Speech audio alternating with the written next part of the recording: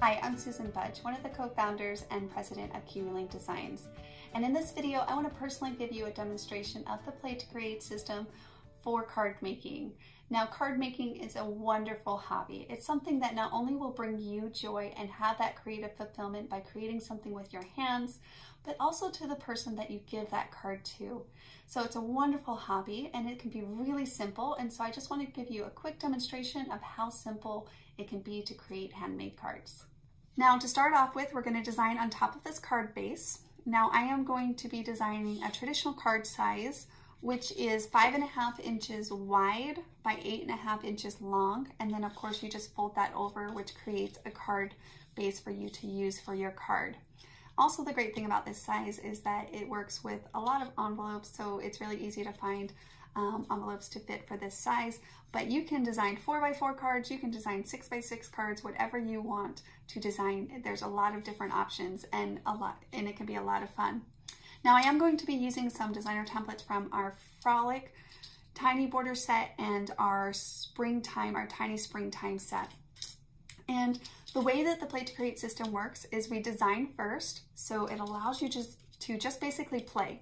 And keep that in mind, really you want to play and you just want to play and create, and you can layer them together and it can be a lot of fun. Now, since I am doing a 5.5 inch card, then I would just go to the 5.5 inch mark, and that's what I will know to use in my design. You have extra so that if you want to do a 6-inch card, you have that option. So you can go from 5.5 to 5 to 4 to 3, and those marks are all marked here on the card borders.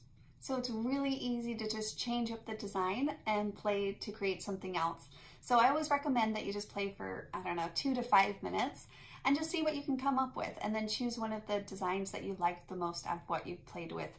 And so you just keep playing with the designer templates. I'm going to play around really fast with Frolic 2A and 2B, and we can do like just one design here at the bottom, for example, and then maybe we want to throw the flower in. We can have it kind of tucked behind like so, and then maybe add in another layer on the top, and that can be really cute as well.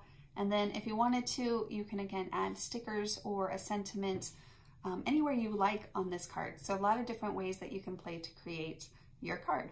Okay, so I'm just going to go ahead with this design that you see here. And what you're going to do is you're going to take your scraps of paper or whatever paper stash that you're working with. And so I have some fun patterns that I have here, and you just line it up.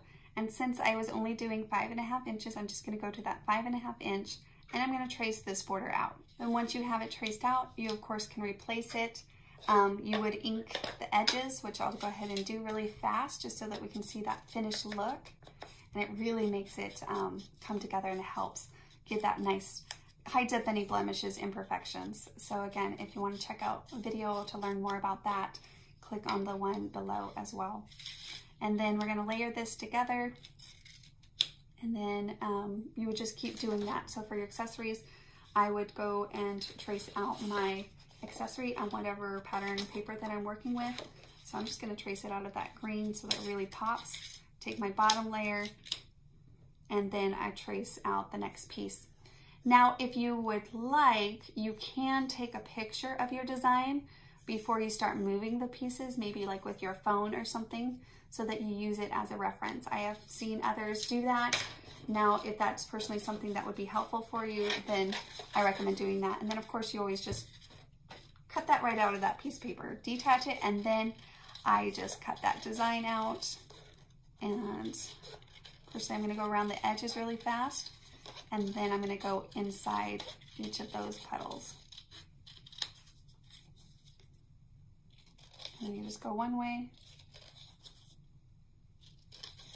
Well, this is how I do it. When I'm cutting out more of these circular shapes, then I just tend to cut one way, and then I'm going to go back the other way. And again, if you are not exactly on that pencil line, I promise that inking is magical. It hides it all. So you'll just want to ink those edges, which honestly just give it that nice finished look anyways. So personally, I inked everything, whether it's hand cut or not. I add a little ink to it. Okay, so let me go ahead and ink those edges, And I'm just gonna add a little ink, and using the dauber really helps with these smaller designs as well. Okay, and then we'll add that, and then of course you would do that with the next layer, well, for as many layers as that you would like. Now, if you are a card maker but you love to stamp, then I want to show you something else that's great about the designer templates. They are clear, so if, say, you had stamped on a piece of paper, so like I did here, I just stamped on best wishes, and then the designer templates are clear, so if we wanted to add, say, this little design to our card with a stamp, or however you want to add that to your card, basically what we would do is we would just place it right over, and then we can adjust it and align it as we'd like. You can see through the designer template, and then you could trace and of course cut that out. So you could add that to your card, and then of course we would want to trace out our other flowers. So let me go ahead and do that really fast. That way we can add that to our card as well. And then we're done. We just created a card from start to finish. We used very minimal scraps of paper. And of course they ended up being just really nice, clean look. So a lot of things that you can build on top of this too. So we always say that the designer templates play friendly with other products. So your stamps or your stencils or your glitter or whatever else that you want to embellish up on your cards, then by all means just play and have fun. Okay, so I just cut that out. I'll probably add, I don't know, a little circle or a button in there in the middle there.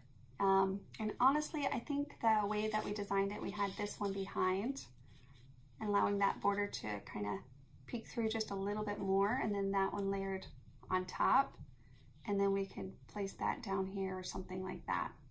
So really simple and easy to do, and then of course you just adhere it down to your card base.